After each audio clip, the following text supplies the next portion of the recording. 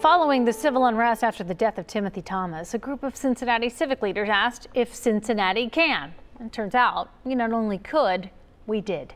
WCPO 9 News reporter Lucy May looks at the lasting impact of the Cincinnati Community Action Now Commission. And it says that we have tenacity. Dorothy Smoot wasn't living in Cincinnati when the CAN Commission endorsed the Community Police Partnering Center as a key element of police reform.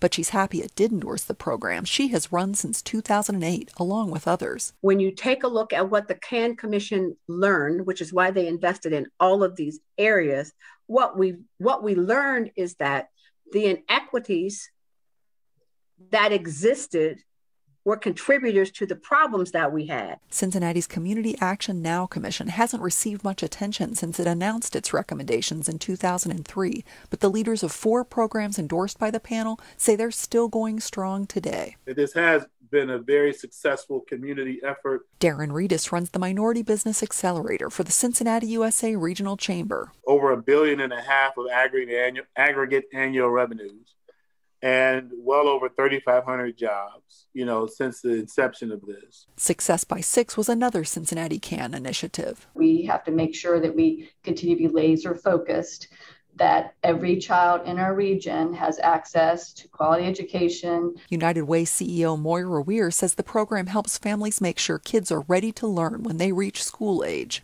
Families are at the core, and children do best in thriving families, and how do we support families so that they can all thrive? Lee Carter won Cincinnati CAN's endorsement for an after-school art program intended to keep teens from dropping out. 18 years later, Cincinnati Arts and Technology Studios has mentored 5,200 at-risk students, half of whom went on to college. Tell you things that they never would tell you if it weren't for the artwork.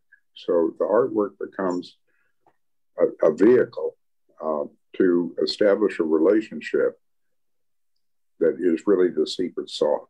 Smoot says the Community Police Partnering Center has worked in up to 17 neighborhoods per year to improve police-community relations. The work is so important, Cincinnati's Urban League made it a permanent program in 2015. The intent is what we have to keep going. The desire for our city is what we have to keep going. And so I think that's why it's existed, because there have always been people who keep championing the cause. Lucy May, WCPO 9 News.